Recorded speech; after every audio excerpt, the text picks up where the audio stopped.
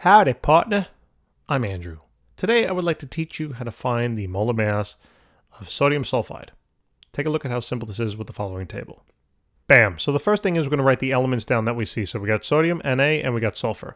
Next is then to identify the number of atoms of each, and that's where the subscripts come into play. If there's no subscript at the bottom of the element, just put in a 1.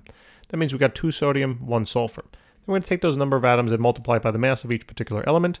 We need the periodic table for that. So sodium is 22.99, sulfur is 32.07, so that's what we're going to write down. So 22.99 for sodium, 32.07 for sulfur. And then to find the total mass of the element in the compound, just simply multiply this row on a cross. So for sodium, that's 45.98 units of mass. And then for sulfur, 32.07 units. Okay. And then to find the total mass of the entire compound, we simply just need to add this column on up. See how nice and easy that is? So that's going to be 78.05. And the units here are in grams per mole because we're solving for molar mass. So thanks so much for tuning in. I really do appreciate it. Check out our channel. We've got thousands of other videos out there for you. We'll see you soon.